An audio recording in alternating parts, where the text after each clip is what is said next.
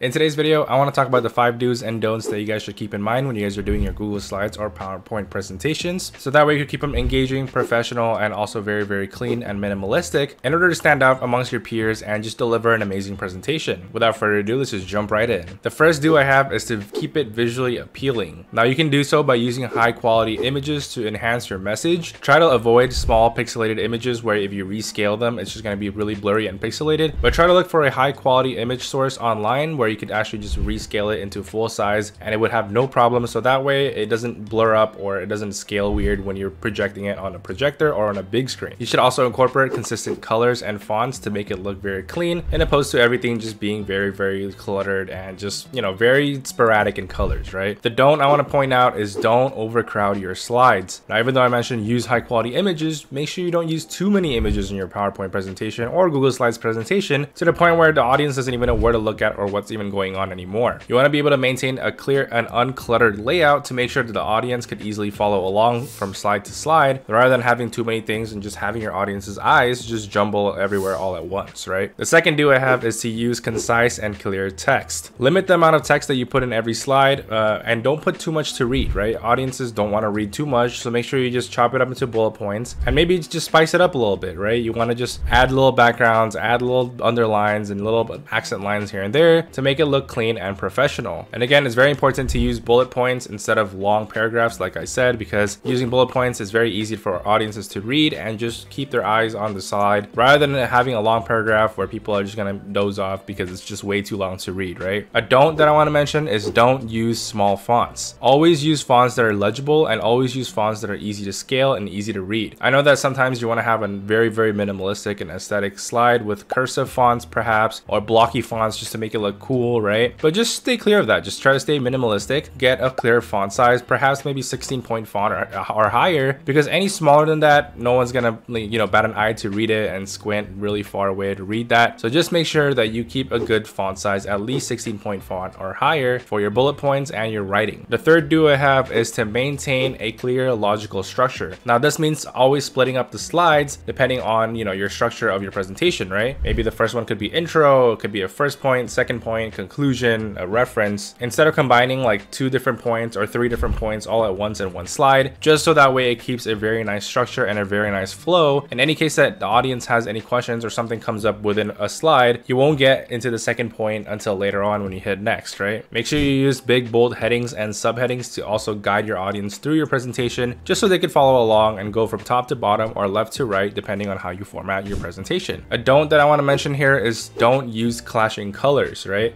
Sure, you may have big text, sure you may have legible text, but don't have clashing colors where it's very hard to see something in the background and it's, you know, very hard to distinguish what's in the background and what's in the foreground. And again, it's really, really important that you control the opacity of the background as well as making sure that the colors contrast, right? Again, it really just gives off an unprofessional vibes if you use colors that are really hard to read and really hard to blend together, in opposed to actually knowing your color theory a little bit, where you could research online on what color schemes look better. I personally use the website Color Hunt myself, but again, you could look at other color schemes where colors contrast and they actually complement each other to make it easy for your audience to read and follow along. The fourth do is to utilize multimedia elements. Now, what does this mean? You can include videos, you can include audio clips, right? You can include GIFs, images, icons, whatever it may be, to make your presentation look more visually appealing. Make sure you use these elements strategically to emphasize your key points. So place them in places where they're relevant, right? If someone's saying a quote and there's an audio clip of it, play it when your slide of the quote is playing. Or you want to play the sounds of an ocean to demonstrate the waves because you're presenting about a beach, right? And a very important don't is don't put on too many excess animations. Now, I know everybody gets hyped on animations and we're all like, okay, we could animate this, we could get that transition going, this going. Sometimes too much animations is just not good, right? Again, it leaves your presentation very, very unprofessional, because these presentations are supposed to get the point across, right? You're not supposed to make every single text spin, make this thing spin, flip, or do all these crazy entrances. Just make some nice smooth animations if you really want to, and just don't overuse it, right? Use it on special parts of the presentation where something is supposed to be revealed or a nice transition is supposed to happen. Don't always use it on every single slide or on every single text piece. Now, number 5 is obviously do practice and rehearse your presentation just to make sure that everything goes well and smoothly. Like I said, sometimes when you project to a different projector or different aspect ratio of a screen, things may not pop up the right way or things may not pop up the way you want it to, right? Some scaling might be off. Maybe the arrows are a little bit in different sizes. The little shapes and elements that you added are in different sizes. So make sure you practice, rehearse, and most importantly, make sure you try out your presentation on the computer that you're going to present at, along with the projector as well. Don't forget to also look at the timing of your presentation. Make sure the timing works, make sure all the animation works, and just make sure everything works in general, just so that way when you're presenting, you're not surprised if anything doesn't work, or you've already fixed that issue if something wasn't working. Because I know that there's a lot of incompatibility versions. Now, this doesn't happen a lot with Google Slides, obviously, because Google Slides usually use the same version